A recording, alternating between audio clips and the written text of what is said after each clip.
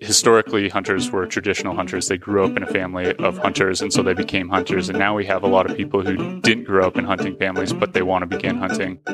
What brought me back to hunting was food. The idea that, that it is local, it is sustainable. Coming up on a big bull or some cows, and all of a sudden they disappear, and how does an 800-pound creature just vanish? All the guns in the corner of my room. I'm 9 years old, and this is your granddaddy's shotgun, This is Hal Herring with Backcountry Hunters and Anglers Podcast and Blast. We're up here on a real smoky day at the Boone and Crockett Ranch. It's Theodore Roosevelt Ranch, right? Yes, sir. And we're out of DePuyler, Montana, way back on the front here. We're talking with Trey Curtis, Sawyer Connelly, and Jim Giese, and they're going to introduce themselves because they know more about themselves than I know about them. This is a great part of the world right in here. I know we got a lot to talk about. Jim, you're going to leave a little bit early, right? Because you got duties here. That's right. Yep. But we'll get started. Trey, how about telling me what you do and how you got here? Yeah, absolutely. So I'm the Collegiate Curriculum and Outreach Coordinator for Backcountry Hunters and Anglers. It's a fellowship split between BHA and the U.S. Fish and Wildlife Service. I interned for BHA when I was at University of Montana for just under 2 years. Graduated this past May, and a few weeks later started full-time with BHA. Cool. And I know you're known as the king of the elk hunters at the moment, so we'll talk about that in a minute. And Sawyer, talk about it and tell me where you are, man. Yeah, I'm Sawyer Connelly. I work as a campus outreach coordinator with BHA. Found my way out west for college, fell in love with the western landscapes, public lands, started hunting, kind of consumed me, and throughout college realized I wanted to get into conservation. So post-graduation, had a short stint, very humbling stint chasing Atlantic salmon in Norway, came back to Denver. Wow. And I saw the job with BHA, applied, didn't know a soul in Missoula, but got the job, moved up here, and I've been loving it. Also moved up here from where? From Denver. Gotcha. Yeah. Right on. And you already started hunting down there in Colorado? I hunted for 5 years in college, very unsuccessfully, but learned a lot. Yeah. You were telling me you're 26? Yeah. And Trey, how old are you? 23. 23. And we got Jim Giese here, who's kind of organized this thing where we're at. And I want to let him introduce himself and talk about what you're doing.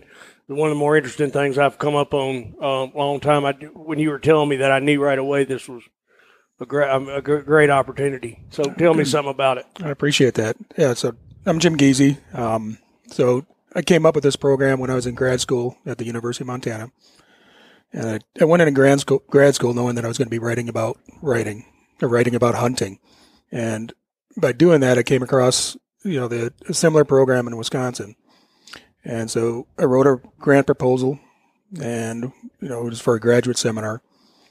And when I got done with the graduate seminar, I was excited to see the excitement of, students within the class and how, they were looking for an avenue, to get into hunting. Yeah. And a lot of them were, as an environmental studies major, a lot of them were in environmental studies field and just had never had the opportunity to, be introduced to hunting, they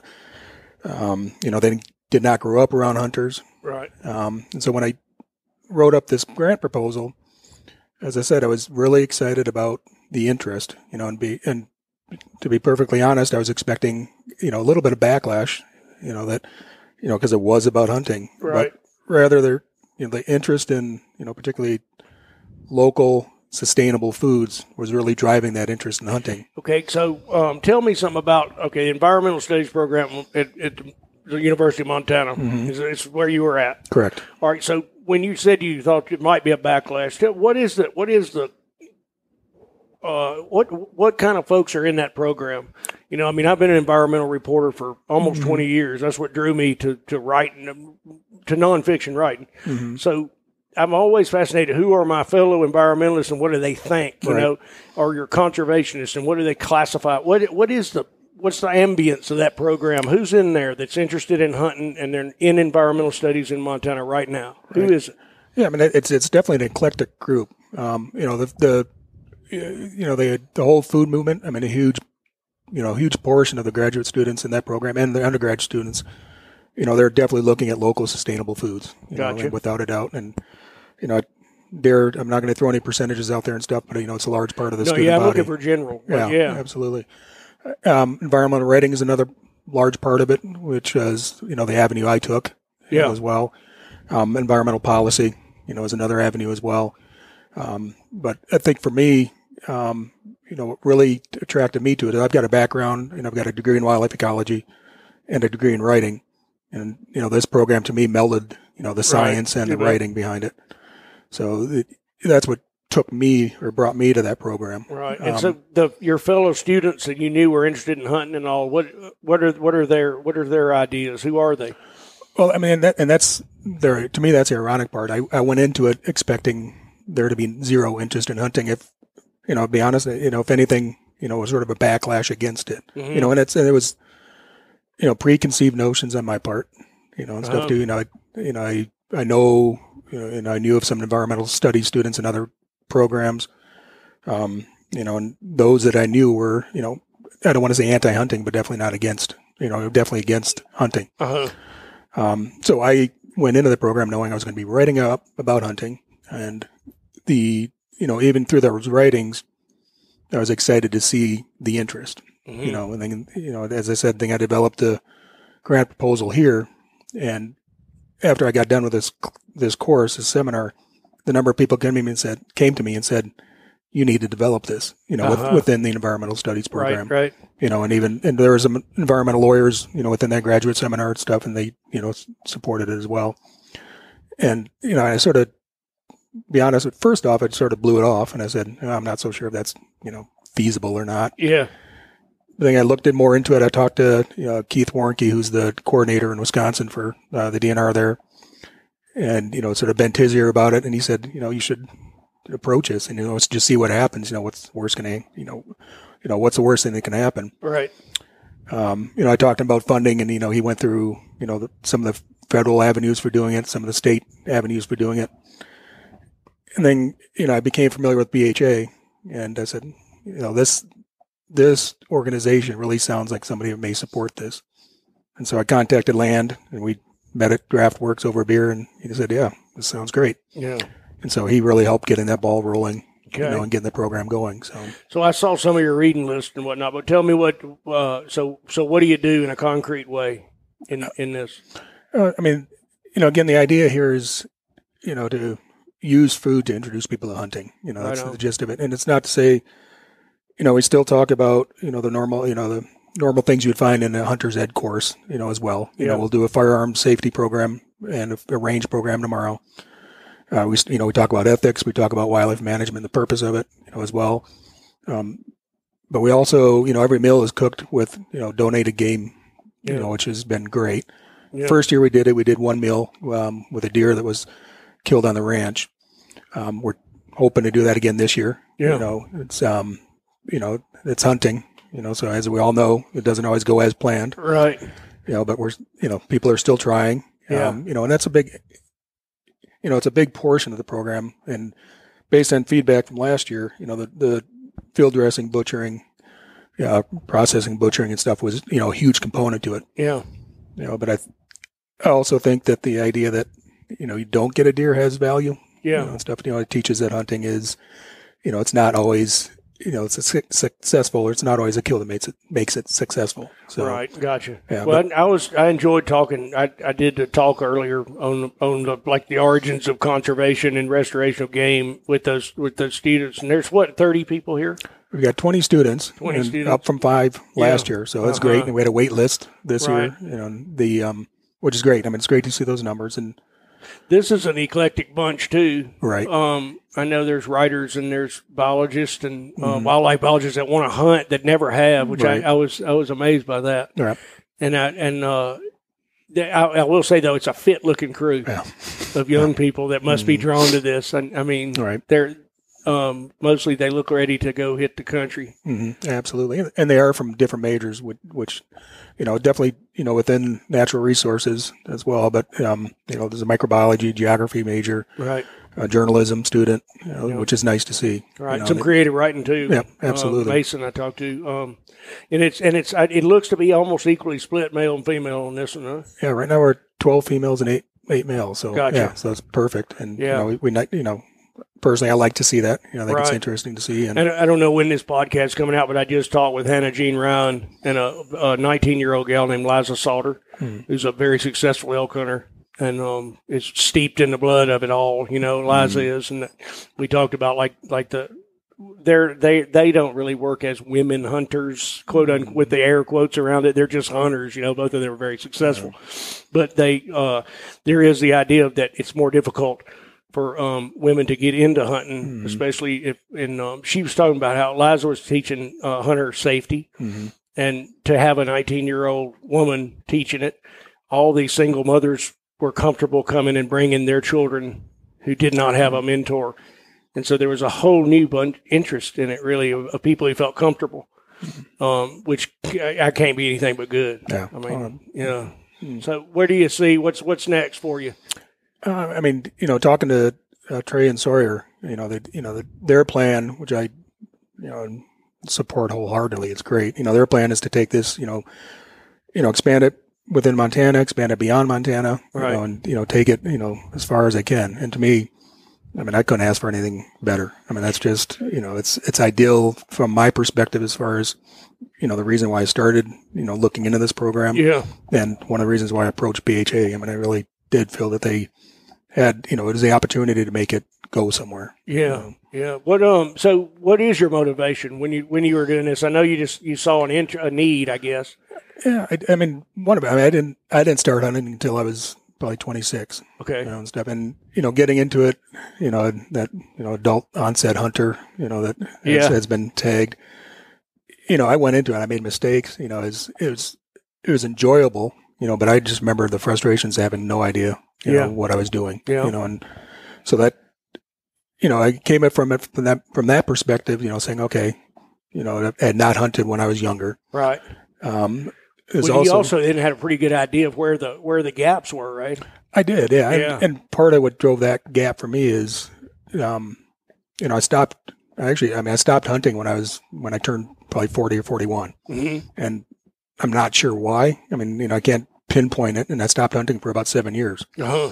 And when I got back into grad school and stuff and started looking into things, and I think that's another thing that triggered this idea for me is what brought me back to hunting was food. The idea that, that it is, it is local. It is sustainable. Right.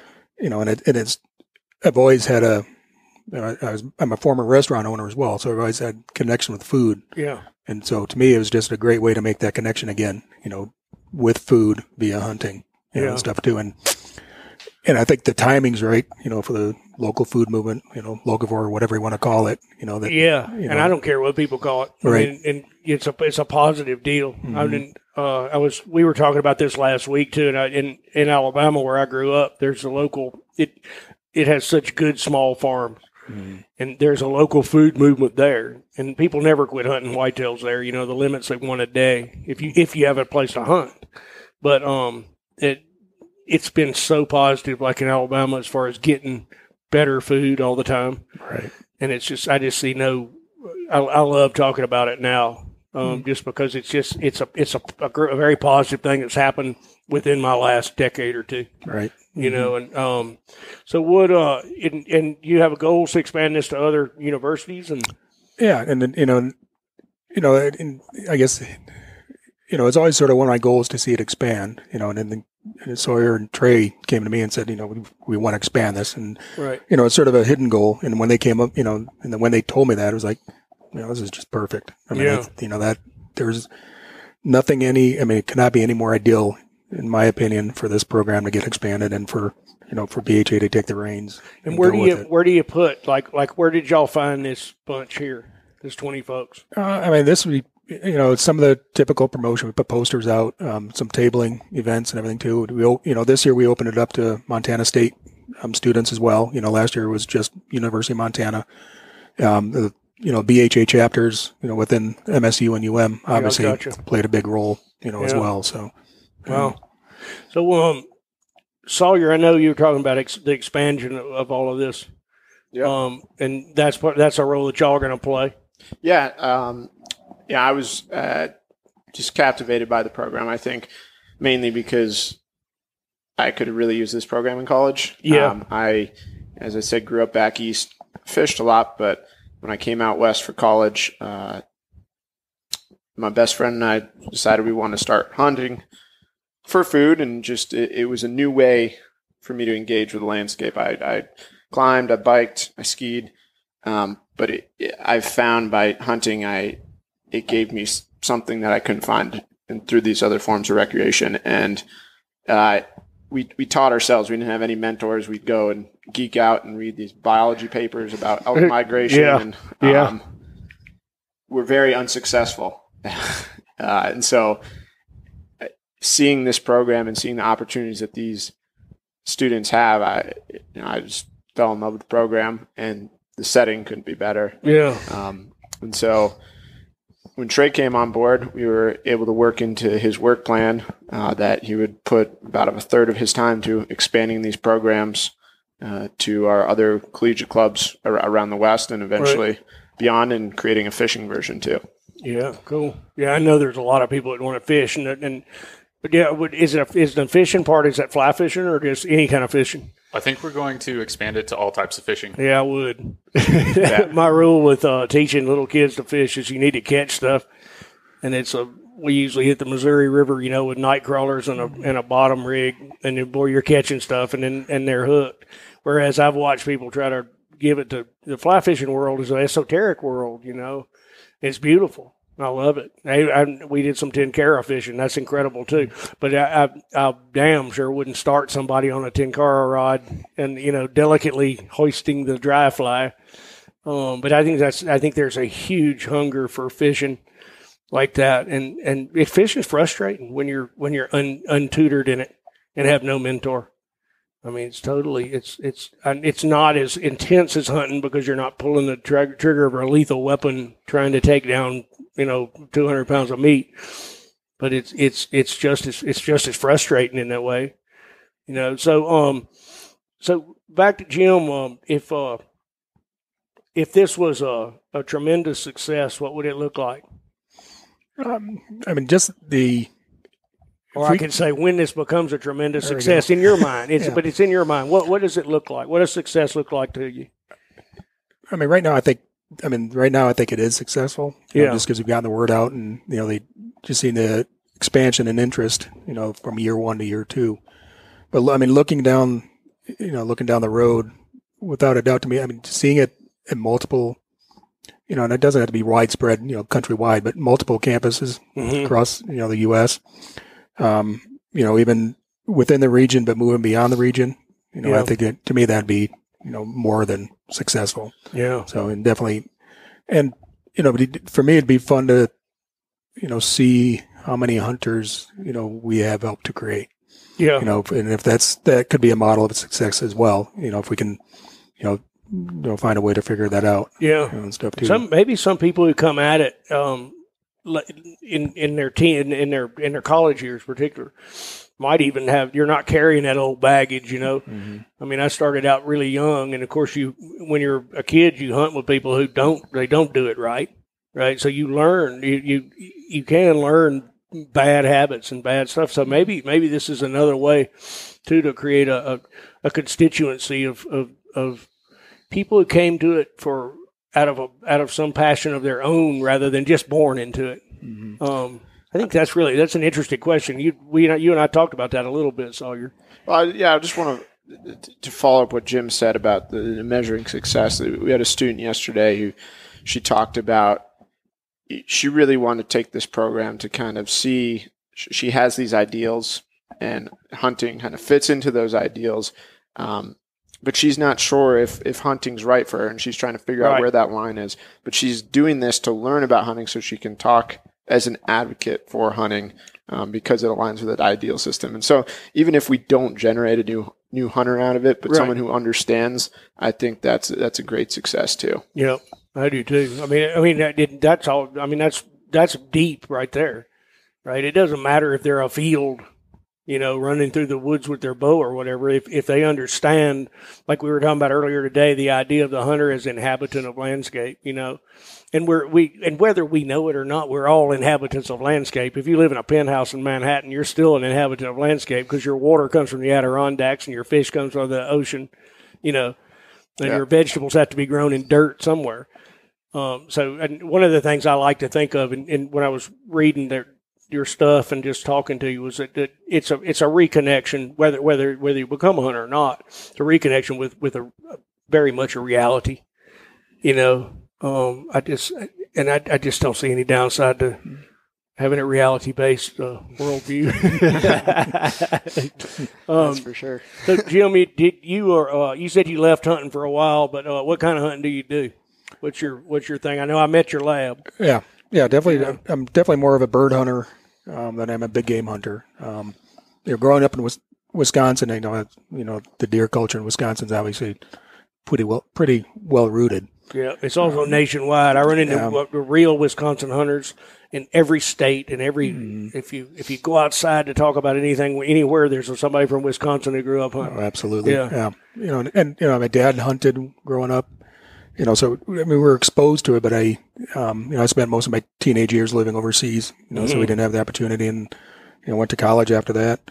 But I've always been, I've been drawn to bird hunting. I like, I like the dog work. That definitely is a huge part of it to me. Stuff too. Since moving to Montana, I have taken up elk hunting and stuff, and glad to say, first year I was out, I was successful. Got my first cow elk, so I'd have that under my belt. Yeah, that's a pretty good percentage right there. Yeah. And then went out the next year and saw absolutely nothing. Yeah. So, and that's, part of it as well. So what part of the state you hunt? I live in the Bitterroot Valley, so I do some hunting there. Also do some hunting just outside of Phillipsburg. Gotcha. Stuff, so and then the first year was outside of Dillon, so I'm sort of moving my way back to home. Right, bashing around Southwest. Right. Yep.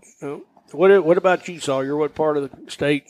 What part of the Rockies do you go to? Well, now I go to Missoula. I started. I went to school down Front Range of Colorado, and I ran all over the state there.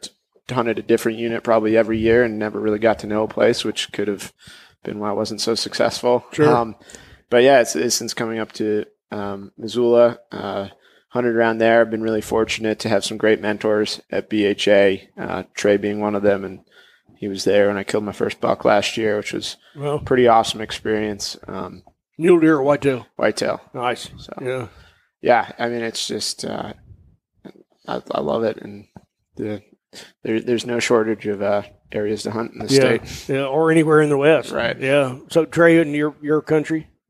I like to travel a lot. I like to change it up quite a bit and go to different places throughout the season, but I'd say mostly West Central Montana, region 2. Mm-hmm. And you were, I know you're riding pretty high right now after killing a big bull early in the heat in the early season. Yeah. And we'll talk about that in a little bit. But while Jim's still here, what's your background in this? And not just in this sustainability thing, but just in general. How do you get here?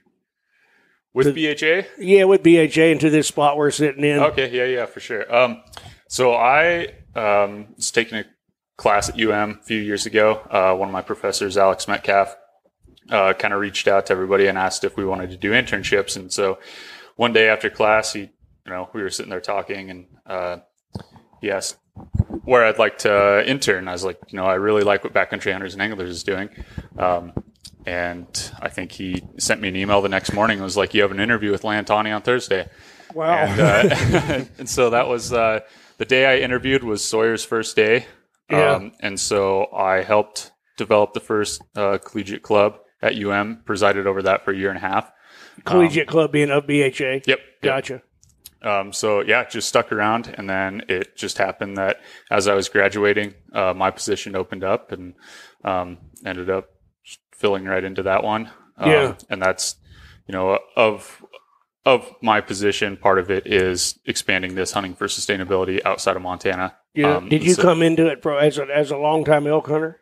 Yeah. So I think I come into it from a more traditional role. I grew up, I think I started hunting with my dad when I was 5 and got right into it when I was 12. Yeah. Where were you? It was in Missoula. Mm-hmm. My family had a cattle ranch between Drummond and Phillipsburg, Montana. Gotcha. On Flint Creek? Yep. Yeah. So yeah, from there, I think in the next year we plan to expand this beyond Montana to Idaho, Wyoming, and Colorado, possibly Nevada and Alaska, and then this next spring do a fishing for sustainability in Montana. Yeah, cool. And when you're, do you do instruction as well, or is that Jim's? You know, when you're organizing this curriculum, Jim, I know that's. Do y'all have input on that curriculum? Do y'all talk about that? Do you, as a lifelong hunter, do you see a gap that you say, well, I think we should do this, or?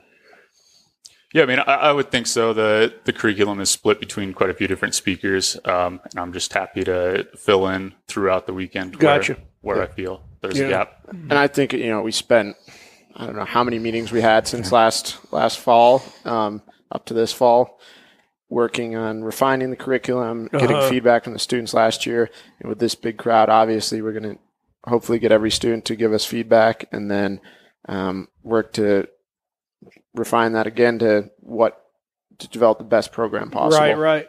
Wow. It's a great idea, man. I mean, I'm surprised that it waited for Jim to show up. So it was in Wisconsin.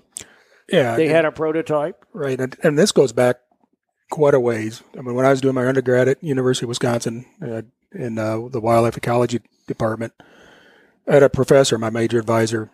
I remember sitting in a 100 level wildlife management course, and there's probably I picture probably 80 students in there, and he asked a question. It's something paraphrased, but how many people in here hunt? And it's maybe 15, 20 students out of 80 that raised their hands. And not to date you, but how long ago was this? That was in 1990. Yeah. So, and then he asked a question, again, paraphrasing, but how many people are against hunting? And like 10 or 15 students raise their hand. And this is a 100 level course, a prereq, for getting a wildlife ecology degree where, and these are for your future wildlife managers. Yeah. And I remember sitting in his office afterwards and, just talking to him about it. And, I could just see his fear, he was just concerned that this is the future wildlife managers. Right. That they, not only were they not hunting, some of them were actually, actively opposed. Self-proclaiming that they were opposed. Yeah. Exactly. Yeah. And so that was, over the next couple of years after that, this professor started a program within, the wildlife department where he'd invite, students to hunt. And with those students, my college roommate's wife was one of the first students in that. And, she did not grow up hunting, and she got really excited about going through the program and learning to hunt. Yeah. And so my college roommate and his wife and I hunted many, many times over the years and stuff. We'd always go back to this program that got Sonia, got my college roommate's wife hunting, and just the type of impact it had on her. Yeah. So it does go back quite a ways, but in the more recent times in Wisconsin, I mentioned Keith Warnke, who was a coordinator, for the Wisconsin Department of Natural Resources. And he started a program, and I can't remember the exact year, but, it's within the last 5 years. Yeah. And, that ended up going out to some of the local campuses, around Wisconsin. And they put it on curriculum, so students were actually getting credit for it, and, a lot of them were going into some of the, 2-year colleges. Yeah. But he said they did not have enough spots. He said it was just crazy how quickly they were filling up, how much demand there was to, how much interest, and I kept in touch with them, over the years and stuff. And like I said, I contacted him again when I was looking at writing up this grant proposal, and he was, excited about it. And, obviously his experience, helped me, with, the curriculum, the agenda. Right. Well, there's no such thing as inventing a wheel. Right. Yeah, exactly. Yeah. Right. Yeah. And, they do, some of those, they do it a little bit different. We stole, I obviously stole some, quite a bit of the ideas and stuff. And they do actually do some, hunting, during the program, things like that. And they've got it to the point where they can get certified hunter ed via the program, things like that. And I got you. Yeah, right. So it's just another. But I think you asked the question earlier, how many, or maybe it's the warden, how many students had hunter ed here, and it surprised me the number of students that raise their hand. You bet. And so they're actively looking, to get into hunting. But again, it's, I think if we can help them lower some of those barriers to get into it, I think it's great. Right, So, sure. That's interesting that in a wildlife ecology deal there would be, I do understand like the love of wildlife, non-consumptive use of wildlife where people just love it. Right. But that model in the world hasn't really proved out to add up to long-term protection of wildlife, in the way that hunting has. And I've been around a lot of that, over the years, especially during the years of writing about wolves.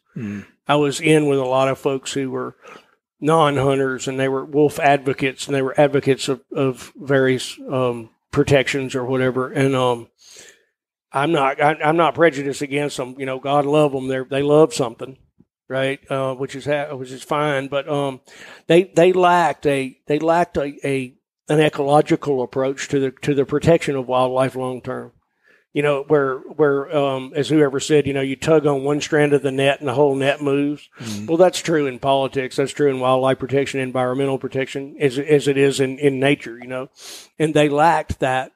They were pulling a thread that was alone, really, and it relied upon people loving non-game wildlife or wild game or whatever. They would never say the word game. They hated that, but they relies upon it, enough people just loving it, independent of the rest of their lives, to carry forward. And it became it's pretty thin gruel when spread over a population of 300 million people. And it depended on everybody to love something as much as you do without having various types of investment in it. I think I've said this before. My son said one time, he said, this is what we're due. I mean, nobody really loves it like we do.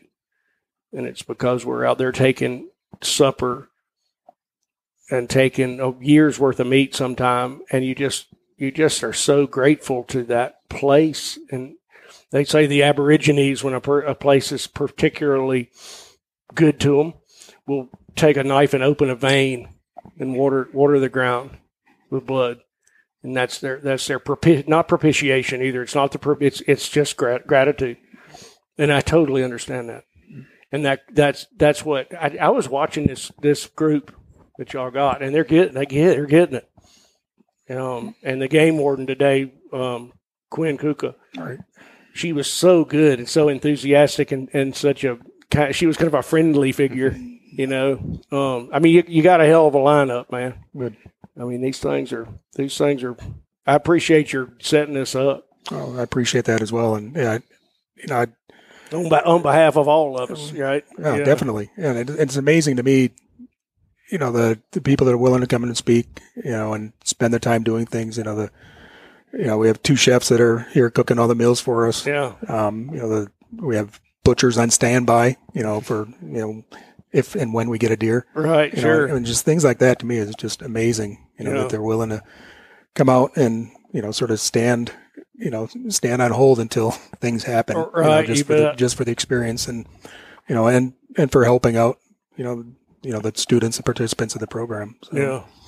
So you're out of the northern Bitterroot there is where you live. Correct. And then are you hunting rifle this year? I am. Yeah. I'm not sure where because both of my areas are on fire right now. So. Anybody can say that same thing. I've never seen anything like it. Our area is on fire too. It's not technically closed, but it's on fire. Yeah. And then if you go a little bit north of our area, it's on fire too. So, but I trust that by well into rifle season, the fires will be out. Mm-hmm. I hunted that Bitterroot country before the 2000 fires. Okay. And then I've hoped that it's actually doing much better now too. The East Fork of the Bitterroots was a place I lived and worked in.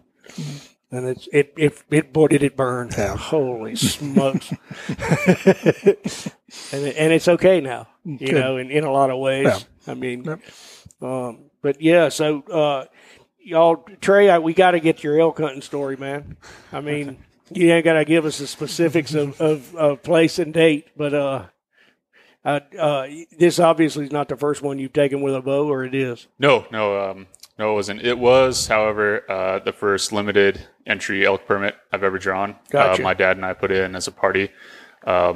Nearly 30 years of collective bonus points. Yeah. And this was a lucky year. And so we planned on putting most of our effort into archery season. Went in the day before, set up camp, got into a lot of elk. It was the first time ever in my life that I've passed on legal bulls before. And I part of me hated myself for that. I bet. Yeah. I myself, I don't think I've ever done that. Yeah. But Sunday afternoon, after taking a nap in the shade, heard a bugle down below. So we went and checked out a likely area, and it was just full of green meadows and wallows. And 15 There's minutes. water up in there even now. Yep. Yeah. It's a fairly wet area, which is nice because the surrounding area is really dry. Yeah. So there are a lot of bulls concentrated in there before they move out and go to the low ground where the cows are. Heard a bugle down below us, and we set up, and my dad kind of set up in a spot where we assumed the bull was going to come in, and like most elk do, he came around the backside and came into 20 yards, but couldn't get a shot. He was head on. I couldn't call at that point because he pinned me down right away. Yeah. So he started barking, looking for that cow. And as soon as he started barking, my dad knew there was a bull there that he couldn't see. So he started cow calling and walked right out, turned broadside at 15 yards. Had a minor deflection with my arrow. So I didn't make the greatest shot, but was able to recover him. It was I was sick to my stomach seeing a slam dunk shot like that. Yeah. What did it hit? Hit liver, hit the last couple of ribs. Yeah. And then he ran for 20 yards and then walked for 20 yards and stood there. He wasn't bleeding externally, but he was bleeding internally. Stood there for the longest time, too far to get a shot, and I was afraid I was going to bump him if I tried to get closer to him. He finally bedded down, and so we thought that was going to be it. And then he stood back up and started walking away. And so at that point, it was starting to get dark, and I was fearful that I was going to lose this bull since he wasn't bleeding externally. Yeah. So took my boots off and just started creeping behind him, and I probably walked behind him for a half hour, 45 minutes between 20 and 40 yards away. Finally, he walked out in a meadow, and I was just sidestepping to get a clean broadside shot, and looked up, and there were two other 6-point bulls staring at me right behind him. And they took off and spooked him, and so I ran back down, got my dad and younger brother who was along with us, and grabbed my backpack, got a drink of water, went back up to Last Blood, and looked down, and he was 30 yards away staring up at us and walked into the dark timber. So at that point, we decided to just back out. We'd come in the next morning, and it was a long hike out, sick to my stomach. I was afraid because he wasn't bleeding much and it was still warm. I was afraid I was going to lose him. First, right away in the morning, we just started doing a grid search, walked 100 yards. I was at the bottom, Dad was in the middle, and little brother was on top. And then we changed roles and started walking back the other way. And 40 yards from where we'd seen him the last night, he was piled up dead, and wow. The work began. Yeah. It had been pretty warm that night, and rigor mortis had set in. Did y'all have a lot of smoke over there too? For 2 days we had quite a bit, but the third night it got super cold at night. It froze up there. We had 37 degrees at my house. That in the time you're talking about. Mm-hmm. Yeah. And so that cleared out. Like I said, rigor mortis had set in, so we knew he'd been dead for a while. So we were afraid of meat spoilage in the neck and in the hindquarters.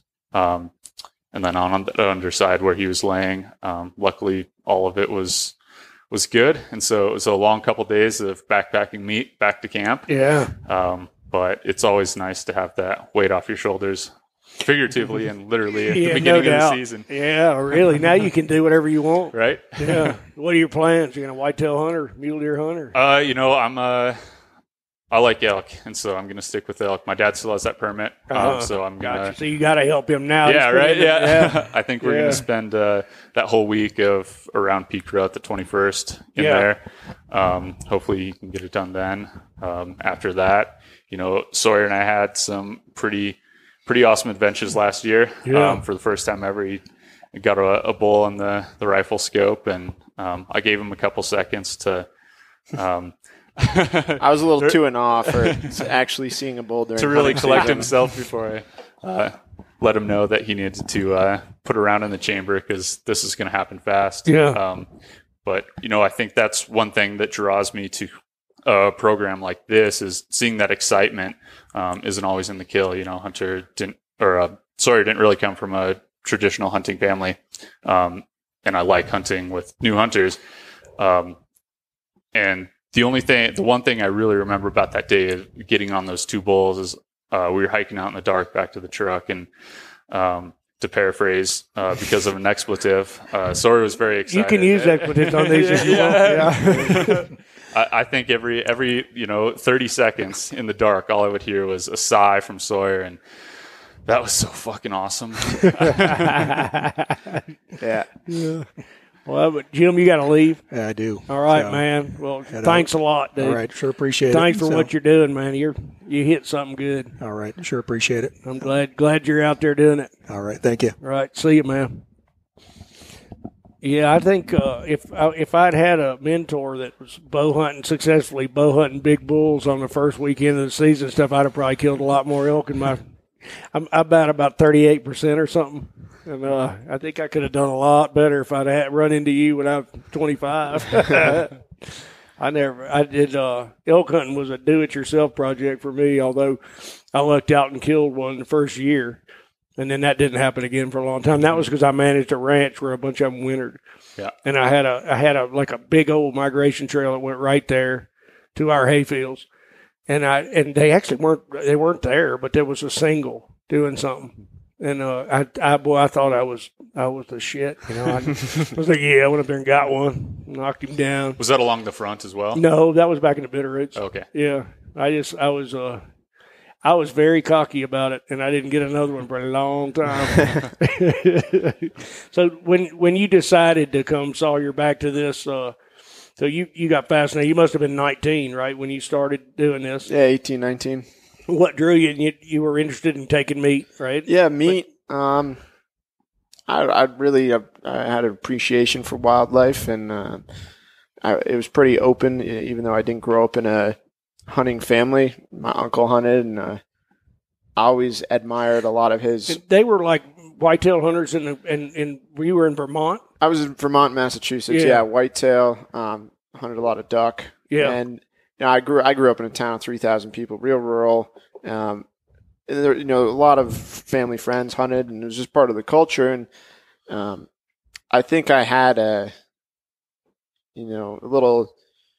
had some admiration for it, and kind of always wished I wish I could do that. And when I came west, it was like, well, I can do this now. Right, right, exactly. Yeah, and so it was just gave it a go, and it was definitely, I think, it takes a certain amount of gumption and probably a certain amount of stupidity for to try to go figure this out yourself. Right. But I was thankful I did that. So tell me what it was like to go. Did you go by yourself, or did you have a friend? My best friend and I went, and did you bought it? Did you just go buy a rifle? How'd you deal with that? Borrowed a friend's, and yeah, just. And what'd you borrow? Savage 270. Right, old Savage 110, bolt action. Yep. Did you guys split it?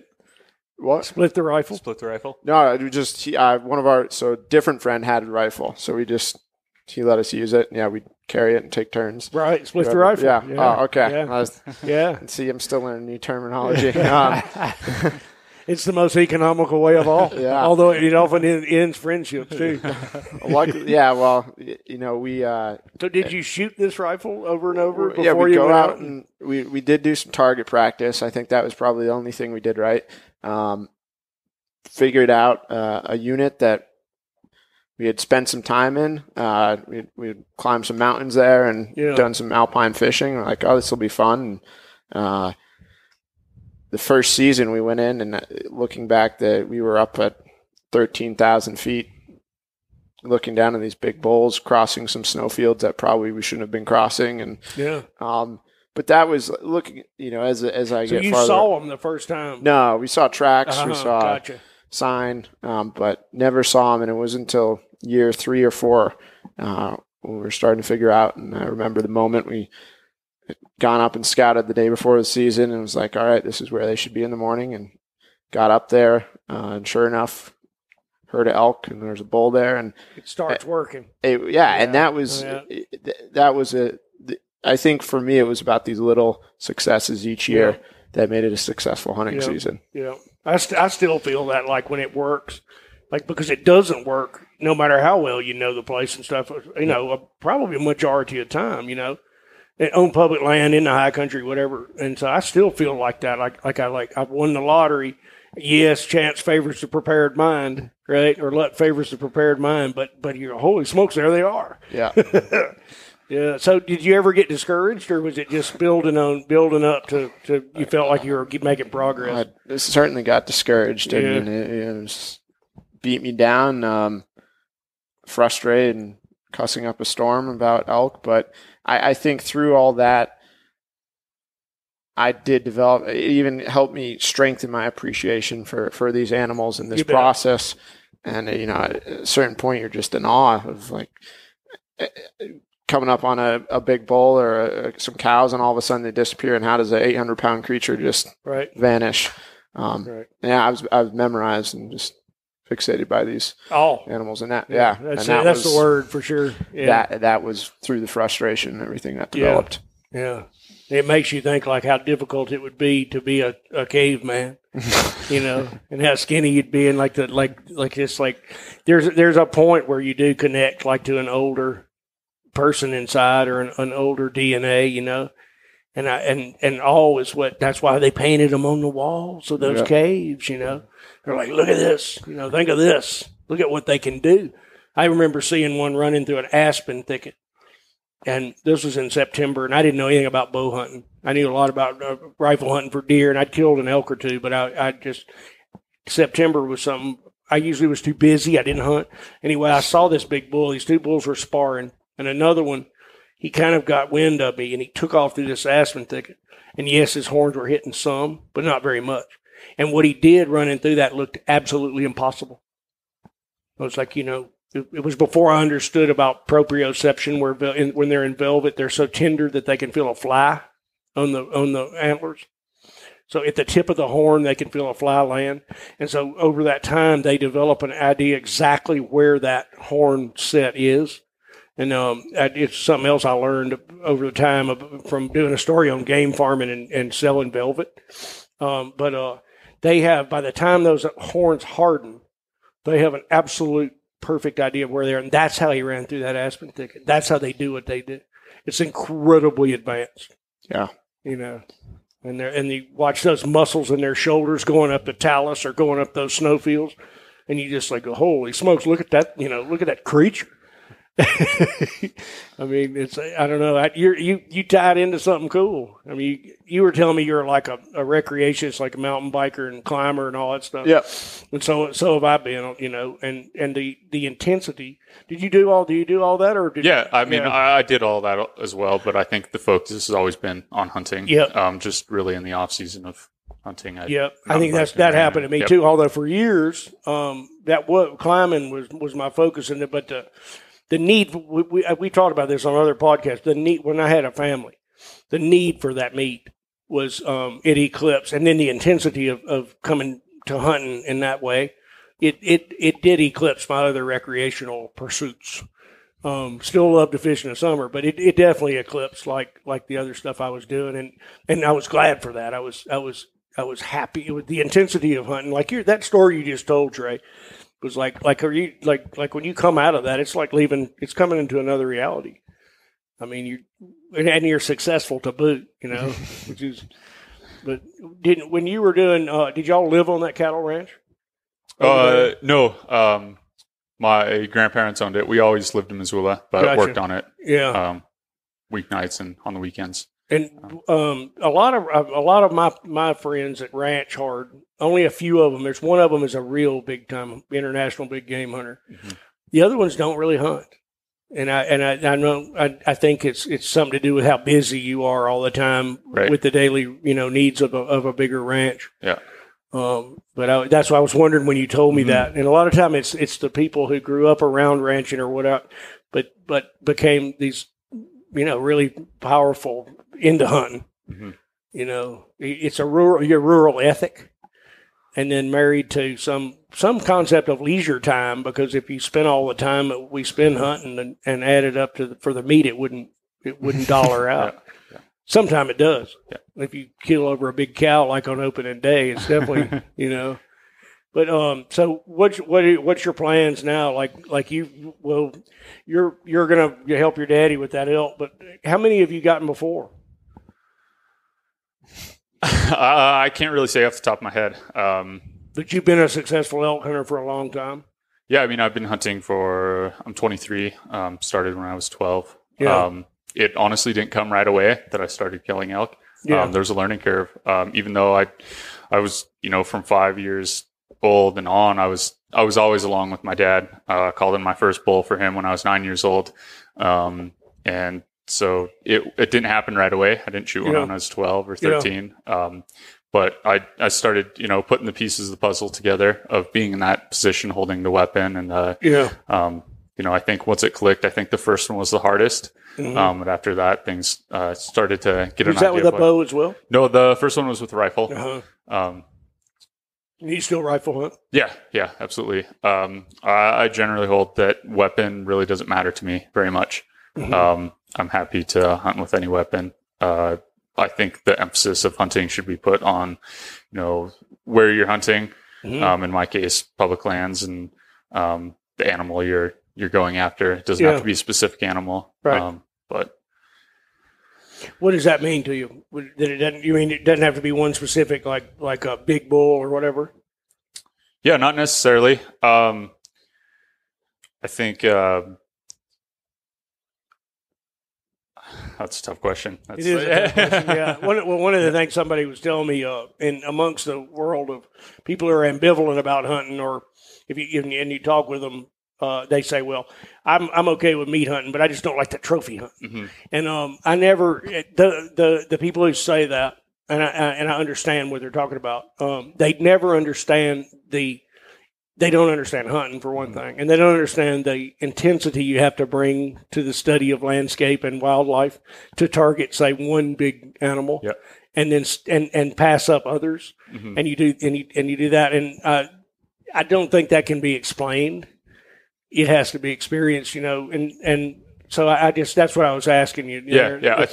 I think something to be said along those lines that was brought up at the beginning of Hunting for Sustainability is we had an ethics discussion, and Jim led off with some statistics that 85% of Americans are okay with hunting for meat, but only around 30% are okay with hunting for trophy. And I think that's this drawing the line. In this, how many for trophy? Around 30%. Okay. And I think that's drawing a line in the sand that it's one or the other. Yeah. But it can be parts of both. Oh, for me, it's totally both. Yeah. They've never been separated. It's just that I need the meat more than I need a trophy animal at this point in my life. What about you? What do you think about that?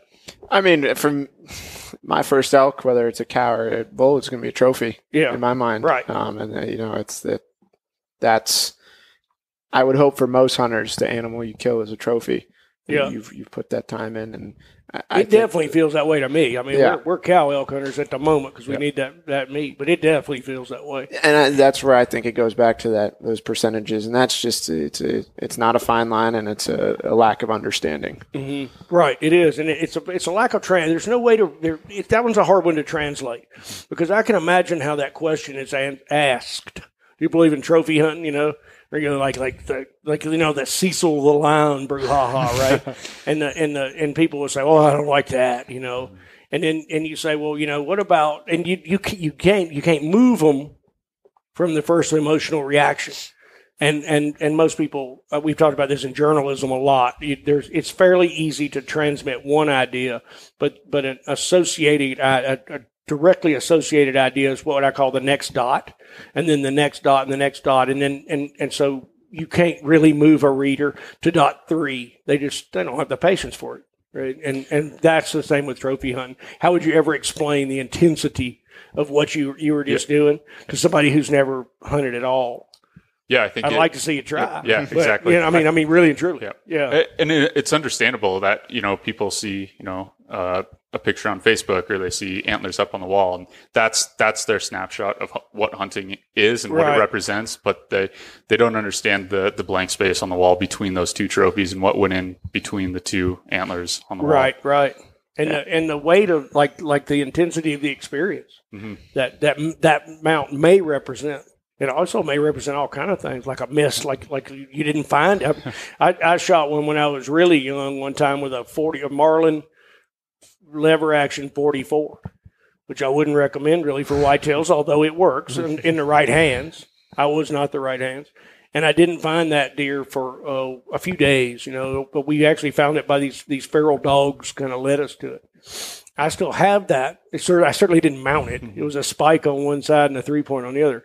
But I'll never forget the desperation that I experienced in looking for that animal when I was by myself and running. At one point, I didn't know nothing about letting them bed down. Yeah, I could have known because I could have asked people. I hunted with some people, but it's not a bad memory. Mm-hmm. It's part of the apprenticeship to the life, Mm-hmm. But I've actually never told that story. But I went home and I was probably 13, and I drew out the deer and where I thought I had hit it in a notebook, and I wasn't too far off. It just that using the loads I had in that 44, I didn't know enough about blood trail, and had it been during broad daylight and not been right around Christmas at the shortest day of the year, I'd have found it. But there were several mistakes made, there were several mistakes made, and I was making, right? And so I kind of, I look at that. I look at those horns. They're at my daddy's place now, and I hadn't seen them in years, but I look at those horns, and that experience is there, I hope you don't ever have it. But it was still powerful. Right. So you killed a whitetail buck last year. Is that your first big game? Sort of. I hunted whitetail doe with my uncle, but questionable, before I really knew about hunting. And right. When you're really little? Yeah. Yeah. So, yeah, that was my first big game animal, and hopefully not my last. No, it won't be your last. Yeah. Well, look at who you're following around. Right. Yeah. It was quite the experience, going in that day, and we'd gone in the day before in the same area and got on bucks, and I love the emotional release that happens within new hunters, and I saw that within Sawyer's. There was this young whitetail chasing a doe, and he couldn't be further than 20 yards away, but he was so fixated on that doe that he wouldn't stop. I would whistle, and just short of screaming at him, he wouldn't stop. And, I turned to Sawyer afterwards, and I was like, sorry, I couldn't get him to stop. And he was shaking, and he's like, I don't think I could have shot anyways. Right. I'm just so excited. Yeah. Yeah. Right. And, I think it was the next day or a few days later, we went back in there, and I think that was the third buck we saw that day. Sawyer made a great shot, and instinctively, as soon as he shot, I saw the impact, and so I ran ahead of him just to get a last look before he dove into the brush. And I remember saying, "You got him," and Sawyer goes, "I got myself too," and I didn't think anything of it until I got up and I found that buck, and I turned around and Sawyer was just drenched, soaked in blood all over his face. You got scoped. Got a little scar, I think. We sent the picture to Land too, and Land sent a text back that he really appreciated that his father always rubbed the blood of the kill on his forehead. And I was like, that's not what happened, Land. He's imagining me up there rubbing blood on Sawyer's forehead, but hell, we didn't even need that ritual, man. That's awesome. What were you shooting? What rifle? I shoot a Weatherby Vanguard 30-06. Yeah, that's an awesome choice. Yeah, just a classic. And my son recently spurned all my stuff and bought his own alt-6, and it is you can't go. What Ernest Hemingway and he said that alt-6 took every African game short of elephant, but I can't remember. I think it was Colonel Plaster, the author of the. It's a manual for snipers. You can see it. It's a huge book. And Colonel Plaster says the 30-06 is never a mistake. How about you? What do you shoot? I think the same. I started out with my dad's 30-06, killed my first elk with that. Yeah. I've since moved into, I really like backpacking for elk. Yeah. So I wanted a lighter and shorter. So now I shoot a 300 short action Ultra Mag. Gotcha. I really like it. It's a manageable recoil. Yeah. It's super light. Yeah, super light, Right. super short. It's, set almost like a youth or a women's rifle. Yeah. And so it packs really well. Yeah. Yeah. We have a Model 7 that my daughter shoots. Yep. It's like that. It is so tiny. And it's totally lethal equipment. I mean, it's just it's just a slammer, but it's a tiny thing. Yep. Yeah. I had to put a big cheek pad on it. Oh, really? Yeah, it's too low, but other than that, it's great. Yeah, Go ahead, it works. Yeah, no worries. It works well for my younger brother who was 12 last year, his first hunting season. Shot 3 big game animals with it. So cool. Do y'all antelope hunt too? yeah, absolutely. Yeah. This year we actually drew a party rifle antelope tags for over here on the front, so I'm excited for that. I love archery hunting for them, but I think the most fun you can have hunting is for antelope when you have a rifle in hand. I do too. When there's not too many other people bumping them. Yeah. Do you antelope hunt, Sawyer? Yeah, I do. And we were actually just over in your area before we were coming up here. We came up to Augusta and camped out. And was it yesterday morning? Would have been. Yeah, went out and put a stock on some antelope, and it was kind of fun.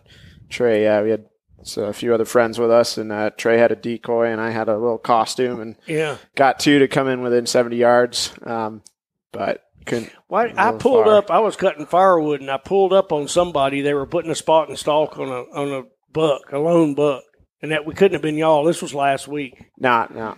Okay, because they had a BHA. License plate or sticker? No, sticker, or something? yeah. Okay. And I thought sure I would know them, but I didn't. And I thought they were broken down. And I pulled over and talked to him. And he goes, "My buddy's down there. He had a spotting scope. He was watching the whole action unfold. And they didn't get it. Oh, too bad. Yeah, it's hard. But and I had like a rancher, like a working man persona. I was like, well, some of us got to cut wood. We can't go out there just walking around on the prairie. And in real life, what I was wishing was I was out there like spotting stalking that buck. I'd seen him cross the road, But yeah, I've had lots of people. I felt that I was doing that. That's what the guy thought I was stopping for, like to give them grief. What are y'all doing? Is that public land? And it is. It's a series of state sections. Yeah. And I was like, yeah. I had a guy tell me one time I was hunting mule deer way out in eastern Montana, and he said, yeah, you can go up there. There's nobody hunting right now. I'm too busy to hunt. I hadn't been hunting since like 1979. And I was like, okay, I got you. Thanks a lot, man. Yeah. Maybe you should pick it back up. Yeah. You'll be happier. You seem kind of grim.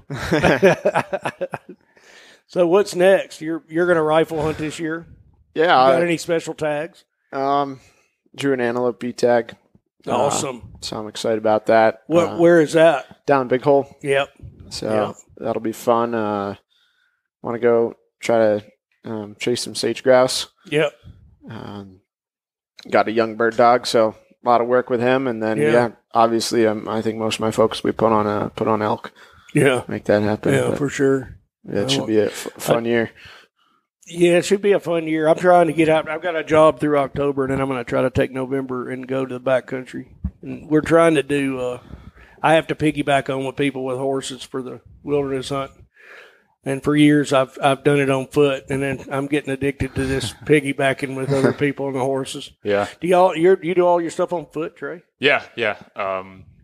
I would think with that ranch, I'd have a big old string of mules out there, man. Even then, it's not ranch isn't in my family's name anymore. But gotcha. Even then, I think we mostly hunted on foot. I can hardly remember any times that we actually used horses to get game out. Yeah. I like hunting, simply. Yeah. And so just being on foot and being light. I hear you. It takes a lot of work to work with stock. It does. It takes up a lot of time that you could be hunting. It does. I've never skied any less than when my backcountry skiing partner, bought us a couple of snowmobiles so that we could go to the great stuff. Yeah. And we became snowmobile mechanics, and people pull snowmobiles out of drifts. And I don't think I've ever skied less in a season than the year that we thought that was, Yeah. It's the same thing with horses. I just, But I packed a lot of elk out on foot, and I certainly love seeing that mule coming down the trail. Yeah. And some people love my son's like this. He's been packing, and they love the horses and the mules. It's like people who love to hunt birds with dogs, and they working the dogs is as important to them as any part of the hunt. You know, a good packer is the same. They may be a great hunter, but if you get them in their conversation, it'll be horses, mules. Not so much tack, not so much pack saddle. It'll be the personalities of the horses and mules. You know. What dog you got? I got a 1.5-year-old German Shorthair Pointer. Cool. And he's that's your dog out there. Yeah, I like so much. That's my dog. What's his name? Moshup. Yeah. And he's a handful. We got a little bit of the season in last year, but this will be first full season. Right on. He's chasing birds a little more than I'd like right now, but we'll get that. That's maturity. I still got that. That lab I got right there. I'll get up under a sharp. This is a true story, and he hunts. His flaw, and I'm sure it's mine, is that he will hunt for himself. And he does enjoy, and he'll have just as good a time. And he does well with retrieving. But a few years ago, last year, when he was supposed to be 5 years old and perfect, and he's not. We post-holed through this snow into this upland game bird enhancement program deal up in northeast of here. And you could see the there were some Russian olives left over from the old days, but there was also a bunch of like rows and all this stuff. And we post-holed through that, and there was sharptails all over the place. They were actually down in the snow. And he just got on top of the crust. And he ran out there about 250 yards, and you could hear him and dozens. And then he came back like ecstatic. After they were all gone. All gone. And we couldn't get anywhere near him. We were post-holing in there trying to get out there. And he was totally we held ourselves back from brutalizing him or, almost or killing him. We would never do that. But we held ourselves back. But the dog's happiness was just sickening. I mean, he was ecstatic. He was like, I really got up there and got on him, bud. He goes, y'all, we can go back to the truck now. Too it's bad you cold. could have been there. Yeah. You wouldn't believe what you missed. There were dozens of them. So hopefully you can get him somewhere beyond that. Hopefully, yeah. Well, y'all, I know it's getting about 10 after 6, and y'all are going to tell me what y'all are doing. Well, we've been trying to find a whitetail doe to show the process of tracking and butchering a deer. Right. But unfortunately, to this class, yeah. It worked out for him last year that the local pastor came out on Saturday morning and was able to shoot a doe. And cool. We've had 3 guys out there for the past couple of days trying to get it done, but unfortunately, it's turned out that it's hunting. Yeah. And it hasn't quite panned out. Been super close to quite a few deer. So it's still looking likely. Yeah, well, if you got some time, it's these conditions. I mean, was the heat was a factor where y'all were hunting at all, or is the whitetail still out doing their thing? I mean, it's all down in the river bottom, so there's quite a bit of shade. Yeah. We've been focusing just super early and super late, and then during the day instructing the class, sneaking out when we can and trying to get after them in their bedding areas. Yeah. But, are you taking the class out on stalk at all? Like is anybody that far advanced? No, we're just. I think. No, I mean the short answer is no. We want to get the animal down, and then there's just too many kids, and once we get it down, we'll bring them down. And last year we coached them through, and they did all the gutting and field dressing, and then all the butchering with. And we processed a bunch of the meat. So I think that's the aspect. Perhaps the stocking could be another iteration. Right. That'd have to be done on a smaller scale, man. Yeah. But I mean, that's, there is, as we were talking about earlier, we're constantly trying to build and improve this program. Yeah. Within BHA's collegiate program. And I think, we're working with the Fish and Wildlife Service a lot on this, and they told us I think there's between 250 and 350 of these similar kind of intro to hunter programs. Yeah. Yes, and so part of it is we have this foundation. I think Trey's going to work on this, is trying to find the best parts of those programs across the country, and so that we can really develop the best programs. Is there any umbrella organization that handles this kind of thing? So I think. Like, is there an organization of an umbrella that says like the organization of sustainability hunting classes or? Not that I'm aware of. Yeah. I think what we're going to do is so our collegiate program, which BHA started 2 years ago. Yeah. Land had this vision of BHA is this really young, energetic crowd. It is. Yeah. Yeah. And why don't we try to engage with college students? So Yeah. I was fortunate enough to come on board and started at the University of Montana. Built a club there, similar to Rocky Mountain Elk Foundation, Ducks Unlimited, Trout Unlimited. They all have clubs. Wildlife Society.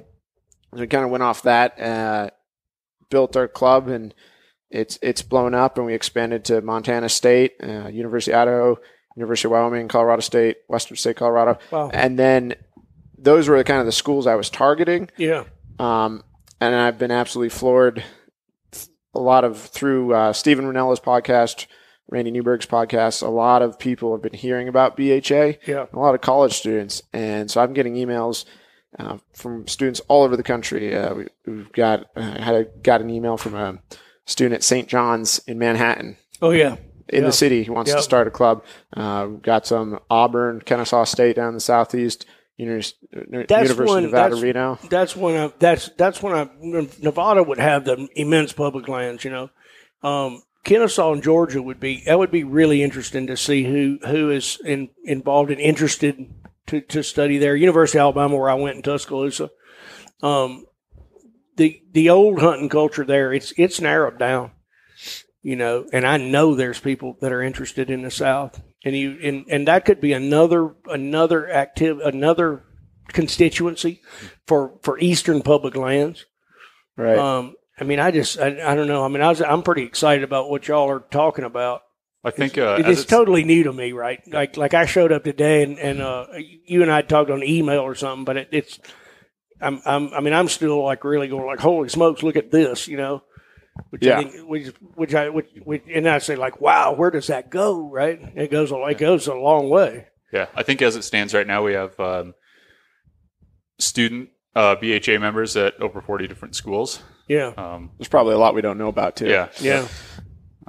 So of the states that you mentioned, we have around 10 established clubs and just as many, in the process of being established. And that's just, that's within the last year and a half, 2 years. And so it's grown pretty fast. Yeah. It's like every week we're getting another email of interest. A student wants to start a club. And so it's incredibly exciting, but it's also, I don't think we expected it to grow at this exponential rate. And, we're trying to, we're reaching capacity almost. There's only two of us running this, and Trey just came on board. And so, well, it's somewhere you picked up a power line or whatever you call it, whatever metaphor works. Because as Jim was talking about, it's like taking responsibility for your own role as a carnivore. That's one demographic. Locavore, clean meat world. That's another big demographic. The foodie culture, and they're somewhat married, right? Integrated. And then people who are seeking that intensity of hunting. Yeah.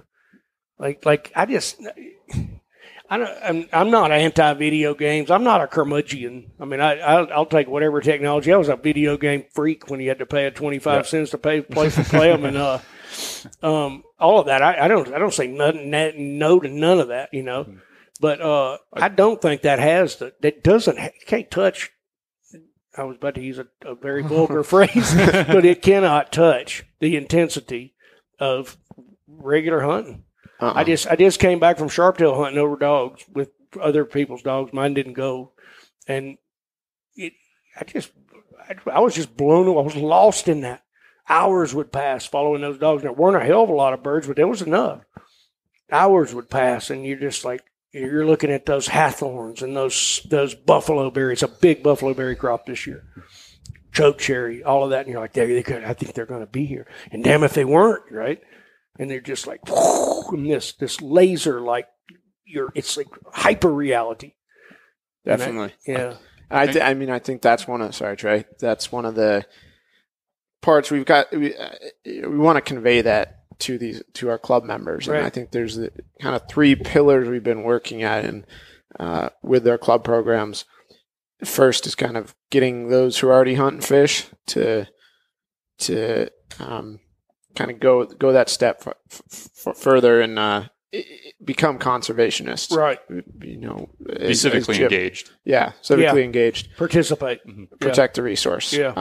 And then the second, which this program, Hunting for Sustainability, addresses, is to provide opportunities for students who have never had the opportunity, break down the learning curve, cost of entry, give them a foundation so that they can become hunters and anglers, and do it under that guise of our BHA mission, values, strong ethics. Right. And we really trying to hit that hard this week. And then the third, I think, is just connect. BHA is an awesome community. Yeah. I've met so many incredible people. And so just growing that community, and we're all looking out for each other. And so, right. Trey, you got anything to close us with fast wisdom from the kill? Sawyer just stole what I was going to say. So. Well, it's looking good. I'll tell you, it's looking good. I mean, I was just watching that group y'all got here, and there's a lot of power, a lot of vibrancy. People are engaged. Definitely. And I'm proud to see it, man. I mean, I've been doing this. I never even thought about it. I've been hunting all my life without really. I never questioned it, And I enjoy talking to people who do question it and then come back to it, or who stay questioning it. I don't care. Yeah, I think something that I've noticed, and maybe you can speak more to this, but I have the small snapshot of when I started hunting and what hunting looked like to me, and I didn't really understand or see beyond just trying to literally step in my dad's footprints in the snow. Yep. But I think I see the face of hunting changing right now. And so it's really important for, myself, and being a part of BHA is kind of fostering that movement. I think, and like I said, maybe you can speak to this, is, historically hunters were traditional hunters. They grew up in a family of hunters, and so they became hunters. And now we have a lot of people who didn't grow up in hunting families, but they want to begin hunting. Yep. And I think we're going to see a lot more of that. Yeah, I do too. I think, and the single mother thing just showed up as being very significant. Mm-hmm. And it's a mother who may have been exposed to hunting as a young person and wants to try to pass that on to their children and doesn't have a mentor. That's just a fact of our society right now, and we have to recognize that and provide that something positive for that. And like I said, I never questioned it. It was easy to get into. Now I'm kind of like the old codger. You know what I mean? Like the ones that everybody's like used to teach hunter safety. Mm-hmm. And it's great to have younger people coming into it as well that understand that, because you cannot, and no, I tell you what, no big time hunters that are really committed, I know, are curmudgeons about any of this. Like they're locavores, people are really into it. They're not haters. Mm-hmm. Of anybody. They're like, if you're ready, if you want it, then you're okay. I do think there's a lot of room for the hunting and marksmanship, because that's a longer term commitment. Mm-hmm. that people need to be cognizant of if you're hunting. I mean, to me, marksmanship is conservation, and respect for game. And I always want people to be. I'm a gun nut. I always have been. That was another thing nobody questioned, all the guns in the corner of my room. I'm 9 years old, and this is your granddaddy's shotgun, You find his pistol after he died in a Dodge Golden Edition 64, and he goes, you can have that, son, this is your granddaddy's pistol. And so I never, but the people who are coming into this now, y'all may be the same. They don't come from that world where guns were, I don't talk about gun culture, but guns were part of your culture. And guns are very important in hunting and getting the right gun and being able to be proficient with it, And I hope that starts a whole new culture of responsibility where people say, I'm responsible for taking my meat, and this is my tool. This is my weapon. Yeah. And I'm good with it.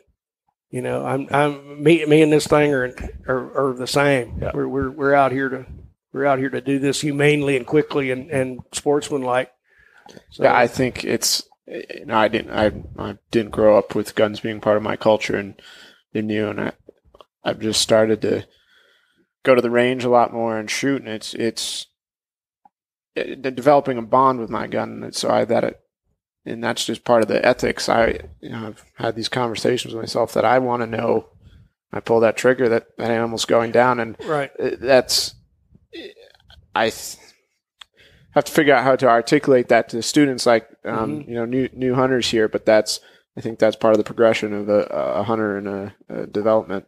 Right. So. Yeah, I do too, and I think that'll argue also for like more ranges too, like in the future for public land, because it's a big restricting factor in Alabama.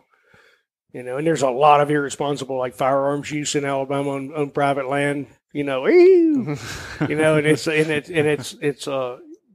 the Pittman Robertson funds have an allocation for shooting ranges and stuff like that. And I have a good buddy that teaches firearms, tactical firearms mostly, but I went to his range in Alabama when I bought my rifle, my 308, and I put about 250, 300 through it under his tutelage, And when I walked away from there, I felt like I had done my part to gain some proficiency with that rifle. I'm still not. The rifle still shoots better than I can shoot it, But that was a blast as well, So, well, fellas, I know you got to go try to hunt, and I do not want to mess that up.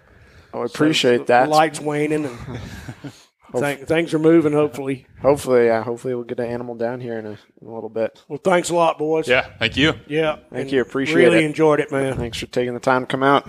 Well, it's a great place to be. See ya. See ya.